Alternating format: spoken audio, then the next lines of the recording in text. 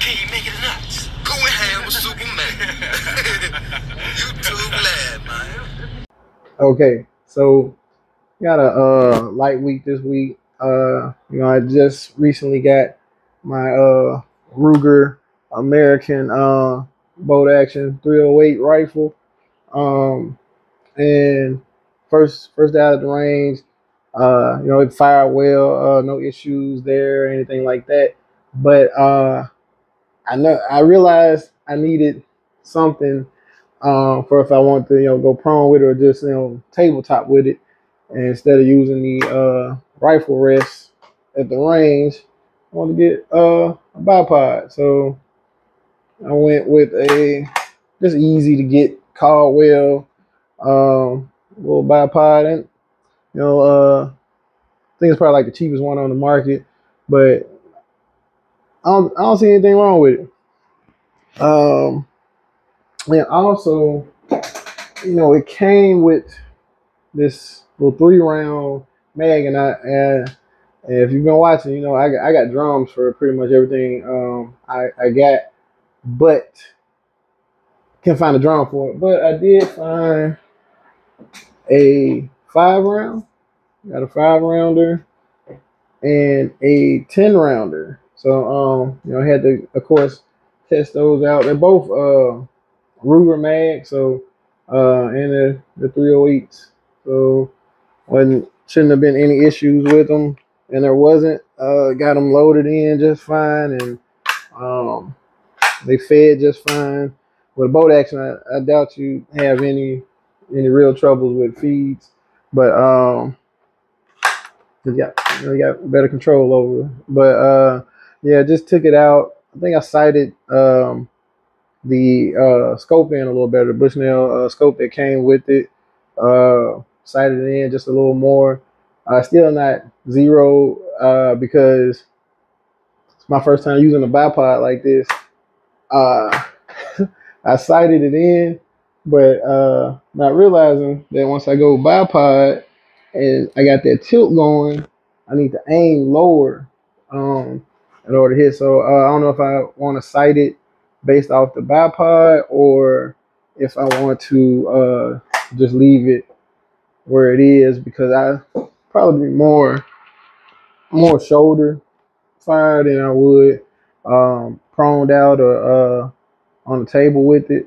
So thinking I'm just gonna leave the sights where it is, but I just know that if I'm proned out or whatever, aim low. So that's my little spiel on that. Nobody told me, but yeah, it's a good little bipod there too, though. Shoots out to I think like 9 inches. Then it's got different levels you can bring it up to. So it starts off at like 6 inches, and then so you can just bring it down to whatever needs you have from the 9 all the way back down to 6, and just rock out however you need to. So yeah, they lock back in there, fold right up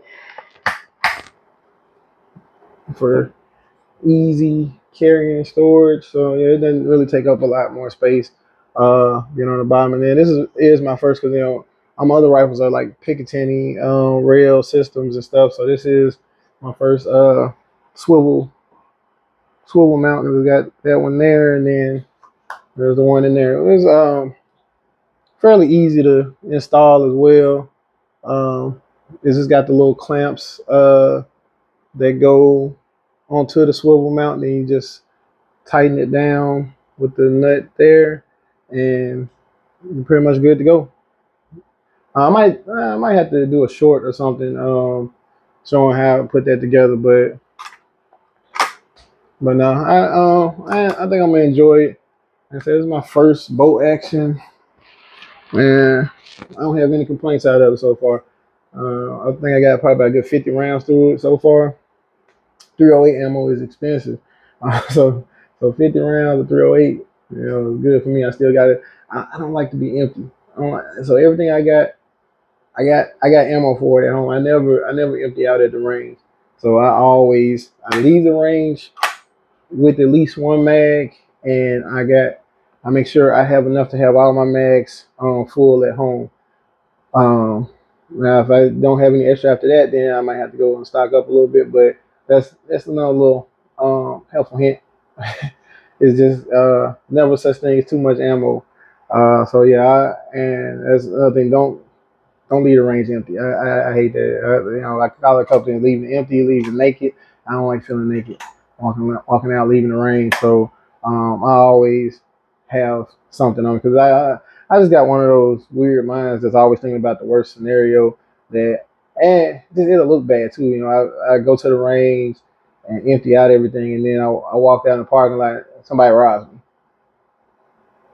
and, and I'm just sitting there. And I just can't defend myself or do nothing.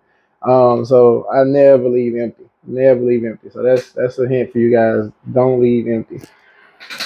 But